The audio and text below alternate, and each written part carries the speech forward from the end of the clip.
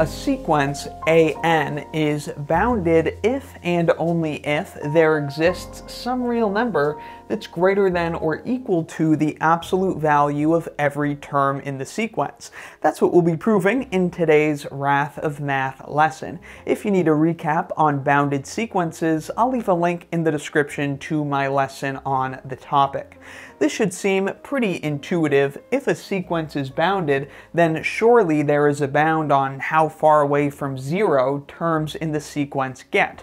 And this is just a mathematical way of stating that. There's some real number greater than or equal to the absolute value, which is the distance from zero, of every term in the sequence. And of course, the converse is true as well. This is an if and only if statement. So if there's some real number that's greater than or equal to the absolute value of every term in the sequence, then the sequence is bounded, meaning it has some lower bound that's less than or equal to every term, and some upper bound that's greater than or equal to every term.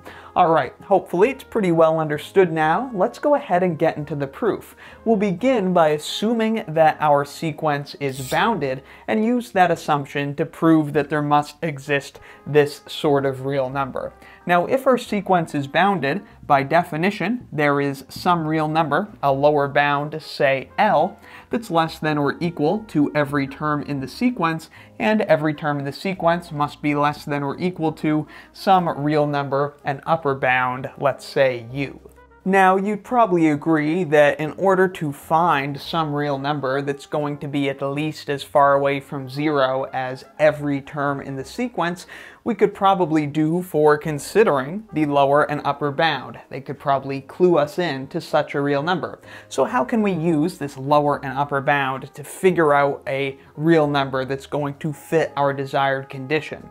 Well, if the lower bound and upper bound are both negative, then certainly the lower bound is at least as negative as the upper bound. If they're both negative, we couldn't possibly have an upper bound that's more negative than the lower bound. That wouldn't make sense. So in that case, when they're both negative, the absolute value of L, that would be the further distance from zero. L would be further from zero, and since it's negative, we'd take its absolute value.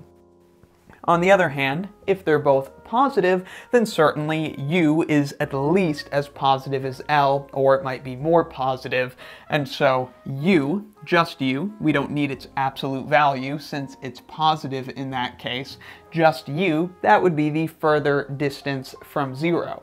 Now, if one's negative and one is positive, then of course that forces the lower bound to be negative and the upper bound to be positive.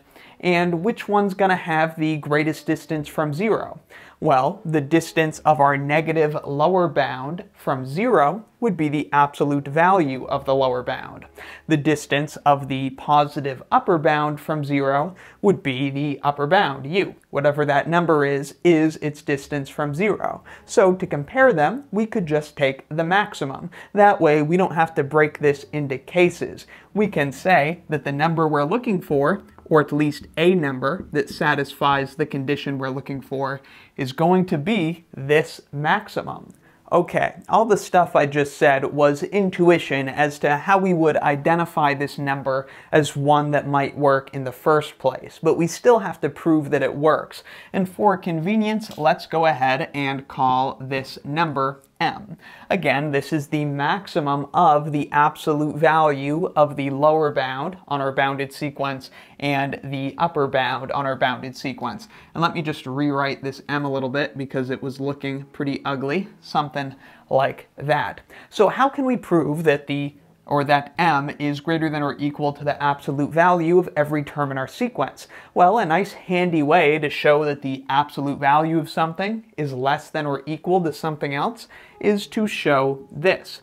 We just need to show that negative M is less than or equal to every term in the sequence, which is less than or equal to M. So this inequality is equivalent to this inequality. And I'll leave a link in the description to a lesson where we prove that these two inequalities are equivalent. It's very handy, and that's how we will proceed with the proof. Alright, so if we can show that this arbitrary term of our sequence an is less than or equal to m and greater than or equal to negative m, then we'll be done this direction of the proof. We will have shown that this is a number greater than or equal to the absolute value of every term in our sequence. So how can we do that? Well, let's try to string this equality along, or excuse me, string this inequality along in both directions. We of course know that our arbitrary term of our sequence is less than or equal to u,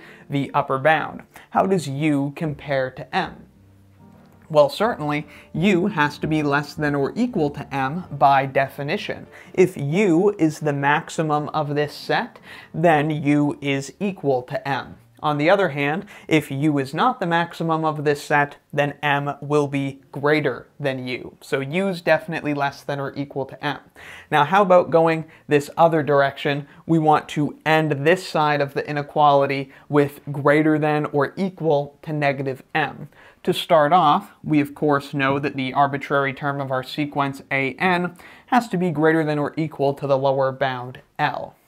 Now, we want to find a way to compare L to its absolute value, because it's the absolute value of L that's kind of part of this definition of M.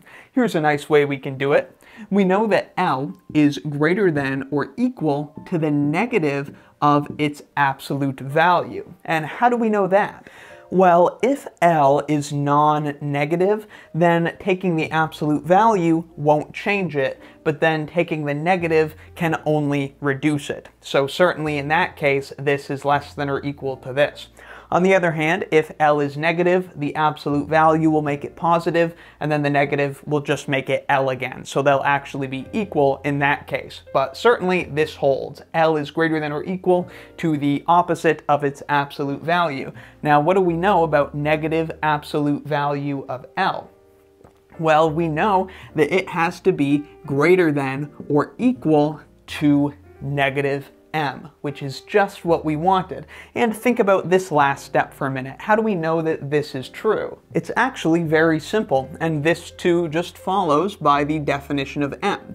M must be greater than or equal to the absolute value of L, just like how m must be greater than or equal to u.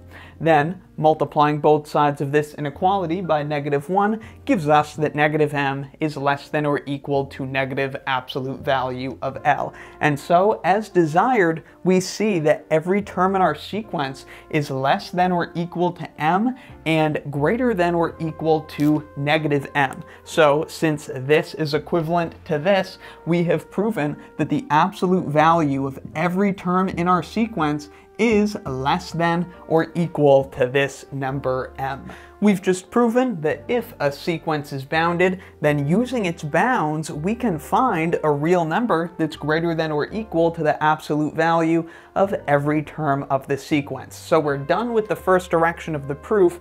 The next direction is pretty trivial, and we want to prove in this next direction that if the distance of every term in the sequence from 0 is bounded, so if we have a number like this, it's greater than or equal to the absolute value of every term in the sequence, then the sequence itself must be bounded.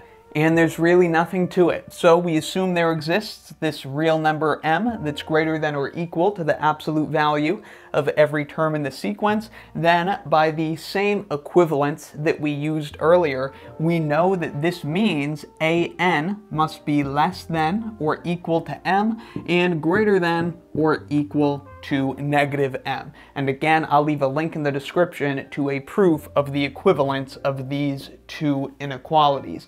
And this is what we wanted to prove. This shows that our sequence is bounded. M is an upper bound on the sequence, and negative m is a lower bound, because every term of the sequence lies between negative m and m. And so we're done. So indeed, a sequence is bounded if and only if there exists some real number that's greater than or equal to the absolute value of every term in the sequence. This just gives us a nice equivalent definition of what it means for a sequence to be bounded. and I hope this video helped you understand the proof. Let me know in the comments if you have any questions, need anything clarified, or have any other video requests. Thank you very much for watching. I'll see you next time, and be sure to subscribe for the jolliest math lessons on the internet.